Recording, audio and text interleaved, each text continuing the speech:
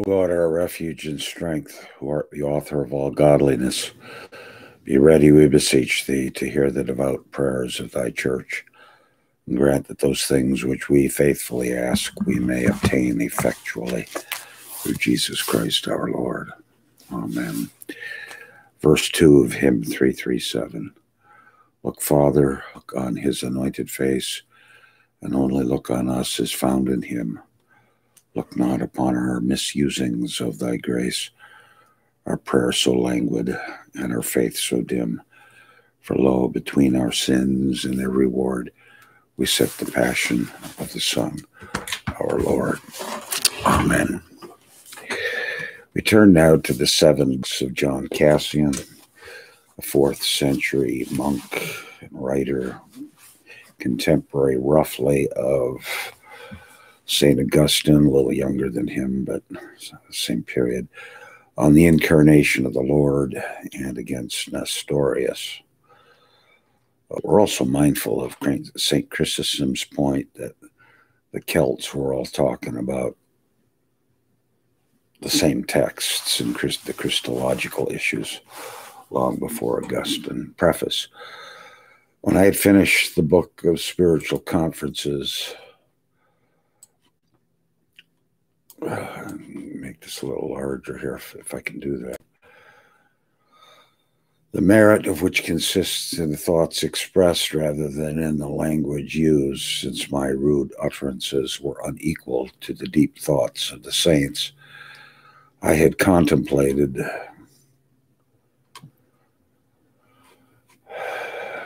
and almost determined on taking refuge in silence, as I was ashamed of having exposed my ignorance, that I might as far as possible make up for my audacity in speaking up modestly, holding my tongue for the future.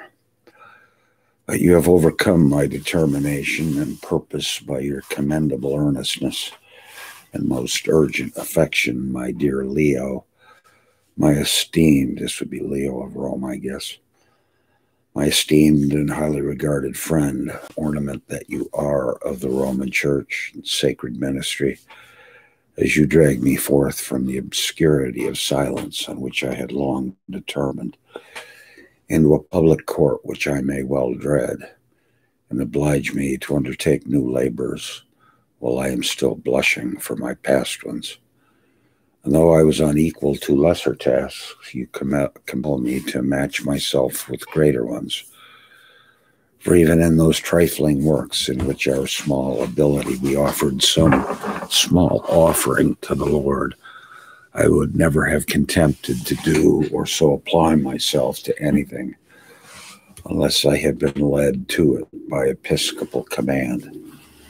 And so through you there has been an increase of both importance on our subject and our language. For as we before spoke when bidden of the business of the Lord, you now require us to speak of the actual incarnation and glory of the Lord himself. And so we are who are formerly brought, as it were, into the holy place of the temple by priestly hands, now penetrate under your guidance and protection, so to speak, into the Holy of Holies. Great is the honor, but most perilous the undertaking, because the prize of the holy sanctuary and divine reward can only be secured by a victory over our foe. And so you require and charge us to raise our feeble hands against a fresh heresy and a new enemy of the faith, and that we should take our stand, so to speak, against the awful open-mouthed gappings of the deadly servant, and at my summons the power or prophecy and the divine force of the gospel may destroy the dragon, now rising up with sinuous course against the churches of God. I obey your entreaty.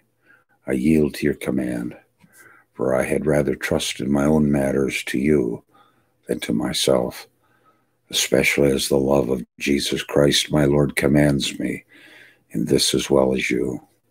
For he himself gives me this charge in your person. For in this matter you are more concerned than I am, as your judgment stands in peril rather than my duty. For in the case whether I prove equal to what you've commanded me or not, the very fact of my obedience and humility will in some degree excuse me. If indeed I might not urge that there is more value in my obedience, if there is less than I can do. For we easily comply with anyone's orders out of our abundance, but his is a great and wonderful work, whose desires exceed his powers. Yours then is this work and business, and yours it is to be ashamed of it. Pray and entreat that your choice may not be discredited by my clumsiness, that supposing we do not answer your expectations which you have formed of us, you may not seem to have been wrong in commanding out of an ill-considered determination, while I was right in yielding owing to the claims of obedience.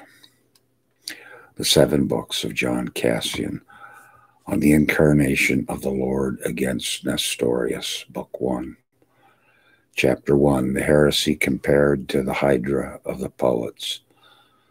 The tale of the poets tell of the old Hydra when its heads were cut off, gained by injuries, and sprang up more abundantly, so that owing to a miracle of a strange and unheard of that kind, its loss proved a kind of gain to the monster, which was thus increased by death, while that extraordinary fecundity dulled everything, which the knife of the executioner cut off, until the man who was eagerly seeking its destruction, toiling and sweating, and finding his efforts so baffled by useless efforts, added to the courage of battle the arts of craft, and by the application of fire, as they tell us, cut off with a fiery sword the manifold offspring of that monstrous body.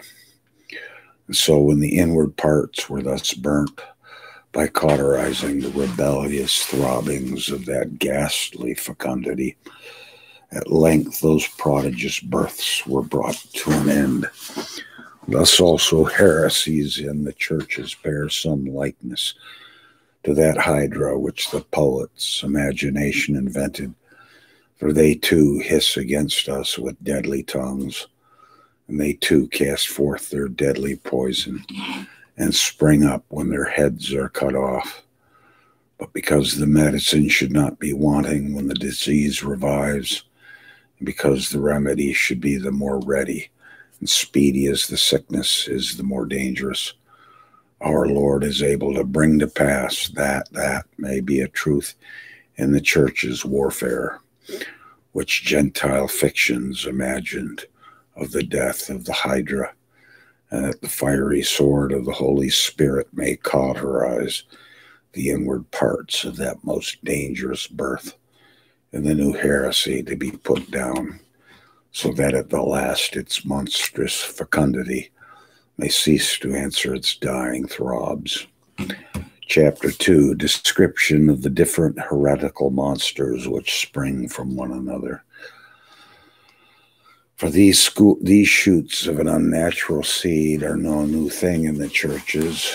The harvest of the Lord's field has always had to put up with burrs and briars, and in it the shoots of choking tares have constantly sprung up. For hence have arisen the Ebionites, Sabellians, Arians, as well as Eunomians, and Macedonians, and Photinians, and Apollinarians, and all the other tares of the churches, and thistles which destroy the fruits of good faith. And of these earliest was Ebion, who, while over anxious about asserting the Lord's humanity, robbed it of its union with divinity.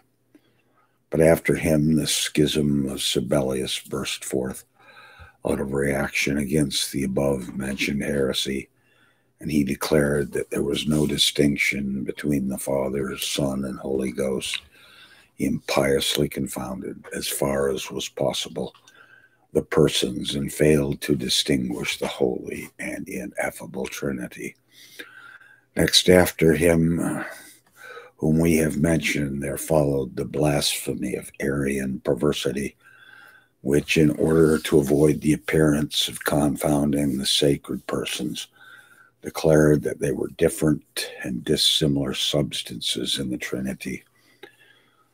But after him in time, though like him in wickedness, came Eunomius, who, though allowing that the persons of the Holy Trinity were divine and like each other, yet insisted that they were separate from each other, and so, while admitting their likeness, denied their equality. Macedonius, also blaspheming against the Holy Ghost with unpardonable wickedness, while allowing that the Father and the Son were of one substance, termed the Holy Ghost a creature, and so sinned against the entire divinity, because no injury can be offered to anything in the Trinity without affecting the entire Trinity. But Photinus, though allowing that Jesus was born of the Virgin Mary, yet erred in his notion that his Godhead began with the beginning of his manhood, while Apollinaris, through inaccurately conceiving the union of God and man, wrongly believed that he was without a human soul. For it is as bad an error to add to our Lord Jesus Christ what does not belong to him, as to rob him of that which he is. For where he is spoken of otherwise than as he is, yet it is an offense. And so, one after another, out of reaction against heresies, they gave rise to heresies, and all teach things different from each other, but equally opposed to the faith.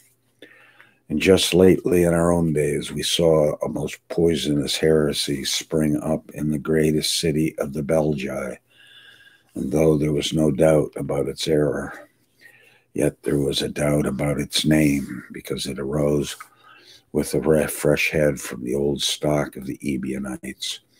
And so it is a question whether it ought to be called old or new, for it was new as far as its upholders were concerned, but old in the character of its errors. Indeed, it blasphemously taught that our Lord Jesus Christ was born as a mere man, and maintained that fact that he afterwards obtained the glory and power of the Godhead resulted from his human worth and not from his divine nature. And by this it taught that he had not always had his divinity by the right of his own divine nature which belonged to him, but that he afterwards, as a result of his labors and sufferings, whereas then it blasphemously taught that our Lord and Savior was not God at his birth, but was subsequently taken into the Godhead. And it was indeed bordering on this heresy, which has now sprung up, and is, as it were, cousin and kin to it, and harmonizing both the Ebionism and these new ones, came in point of time between them, and linked with them in point of wickedness. Nor have we now undertaken to enumerate those that are dead and gone, but to refute those which are novel. Chapter 3, he describes the pestilent error of the Pelagian.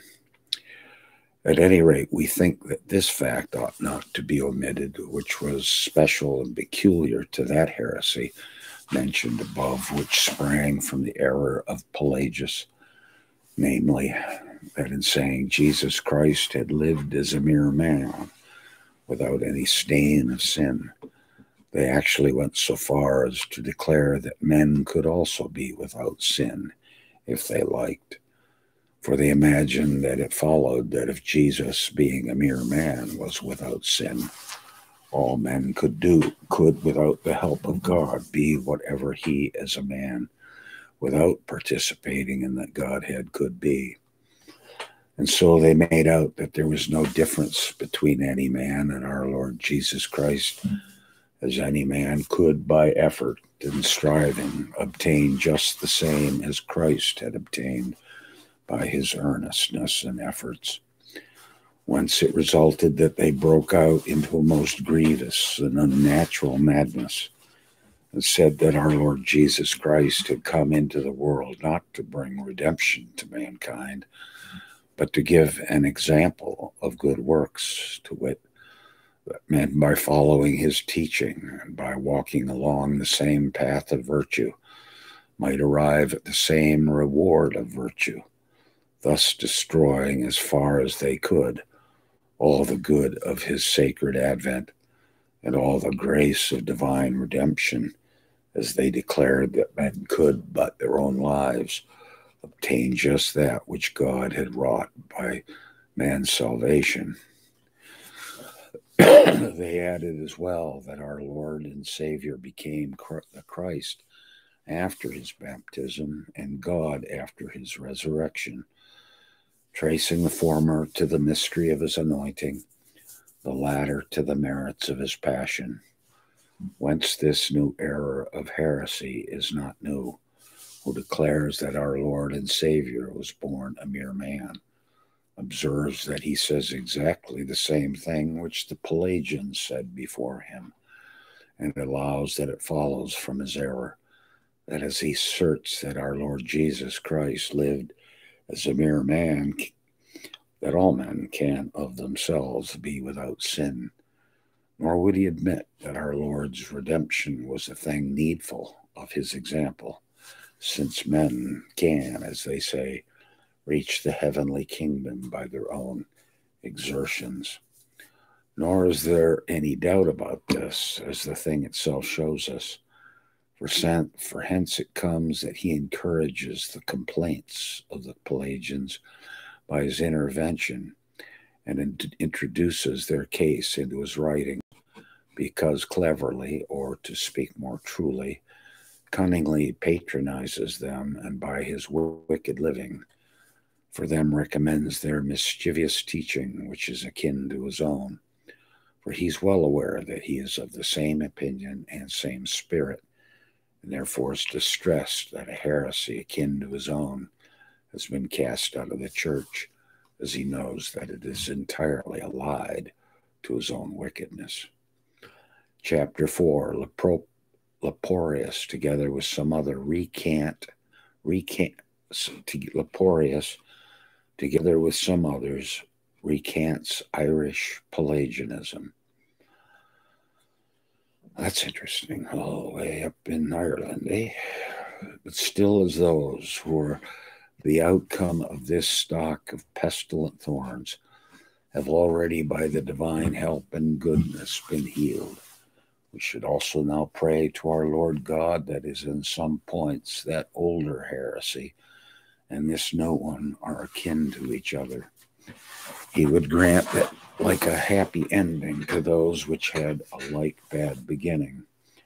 For Leporius, then a monk, now a presbyter, who followed the teaching, or rather evil deeds, of Pelagius, as we have said above, and was among the earliest and greatest champions of the aforesaid heresy in Gaul, was admonished by us and corrected by God, and so nobly condemned for his former erroneous persuasion that his amendment was almost as much for matter of congratulation as is the unimpaired faith of many.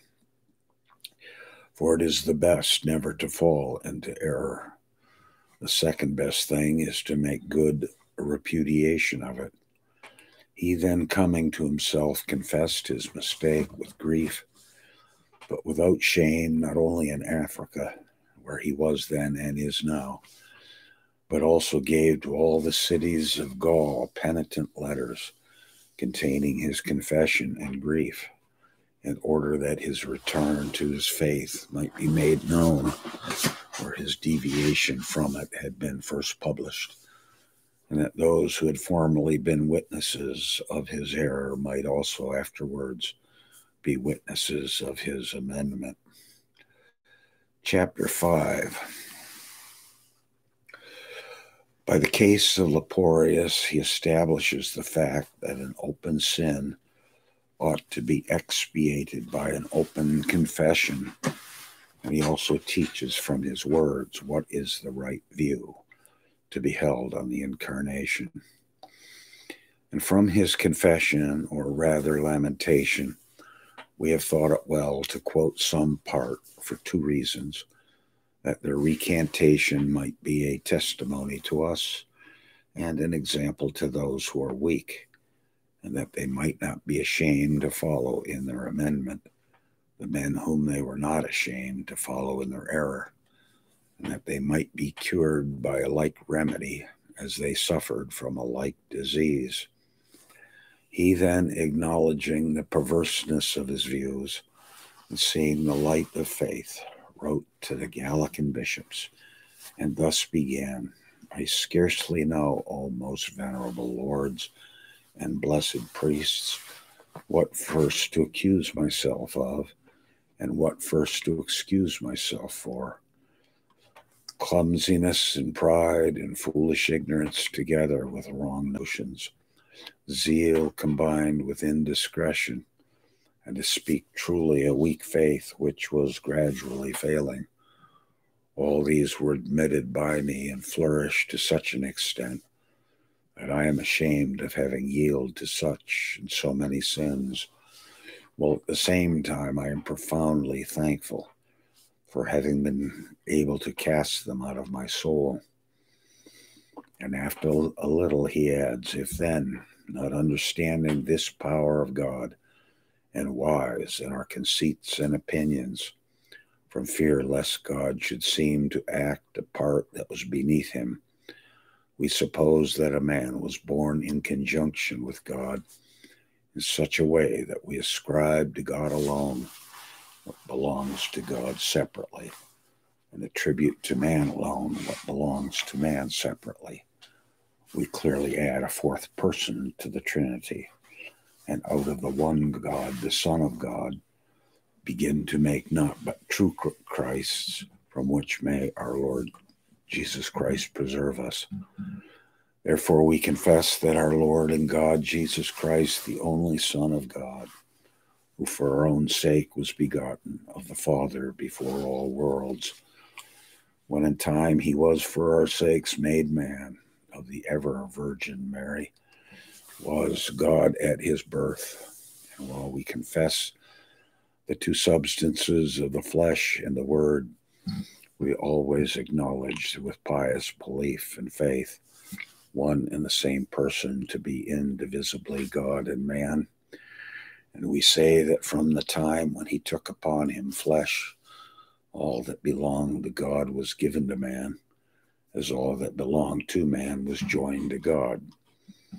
And in this sense, the Word was made flesh, not that he began by any conversion or change to be what he was not, but that by the divine economy, the Word of the Father never left the Father, and yet vouchsafed to become truly man, and the only begotten was incarnate through the hidden mystery, which he alone understands, for it is ours to believe, his to understand.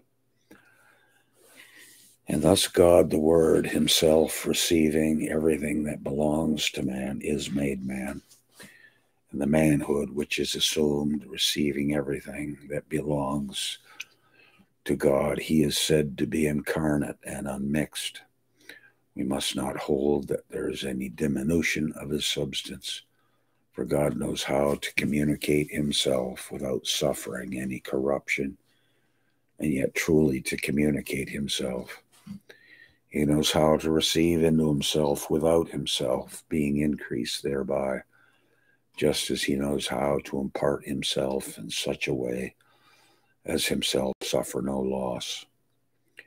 We should not then in our feeble minds make guesses in accordance with visible proofs and experiments from the case of creatures which are equal and which mutually enter into each other, nor think that God and man are mixed together, and that out of such a fusion of flesh and the Word, some sort of body is produced. God forbid that we should imagine that the two natures, being in a way molded together, should become one substance. For a mixture of this sort is destructive of both parts. For God, who contains and is not himself contained, who enters into things and is not himself entered into, who fills things and is not himself filled, who is everywhere at once in his completeness and is diffused everywhere, communicates himself graciously to human nature by the infusion of his power.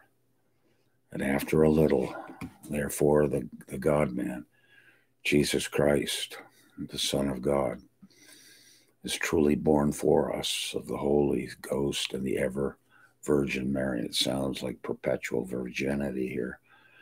Another mistake. And so in the two natures, the flesh and word become one, so that while each substance continues naturally perfect in itself, what is divine imparteth without suffering any loss to the humanity, and what is human participates in the divine. Nor is there one person God and another person man, but the same person is Son, who is also God. And again, the man who is also God is called, and indeed always take care and believe so as not to deny that our Lord Jesus Christ, the Son of God, very God, became from the moment when he took flesh, the God-man. Nor may we imagine that gradually, as time went on, he became God. Wow. Quite the transformation. Verse 3 of hymn 337. And then for those our dearest and our best, by this prevailing presence we appeal. O fold them closer to thy mercy's breast. O do thine utmost for their soul's true weal. From tainting mischief keep them pure and clear, and crown thy gifts with strength to persevere. Let us pray. Blessing and honor, glory and power, be unto him that sitteth upon the throne, and unto the Lamb forever and ever. Amen. Godspeed.